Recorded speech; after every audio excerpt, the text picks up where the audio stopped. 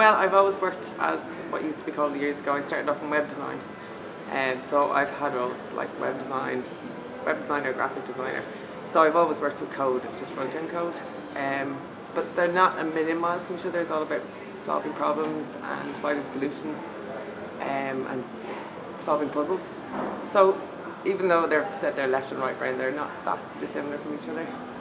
I find the digital environment is very progressive and much more interesting than, say, the print environment.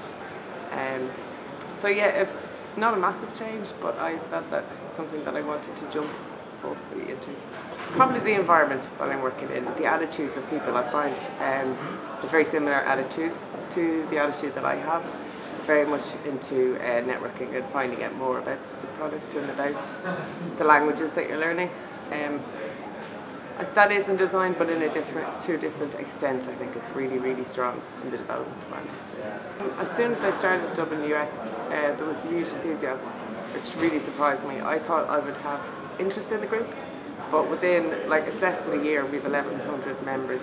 We constantly have massive waiting lists on all of our talks, which is a shame, but it's also great to have that much enthusiasm. We have as many people going, we can have 140 people going to an event and 140 people on a waiting list. And there's a huge enthusiasm from both individuals and companies. Companies are really interested in sponsoring and getting involved and hosting, which is great. It shows a real enthusiasm for UX in general, a real thirst for more knowledge, which is great.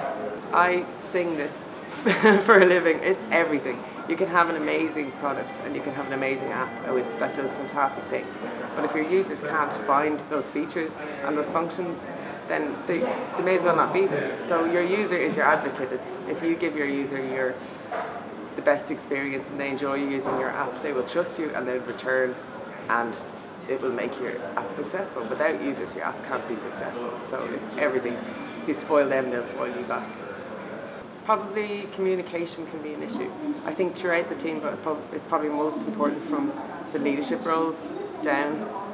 But definitely throughout the team, good communication is the key to good teamwork, and so people can understand why they're frustrated or what's happening next, and it'll stop people from getting frustrated as well. And if they, if designers can explain their ideas to developers and vice versa, it reduces arguments and helps the workflow.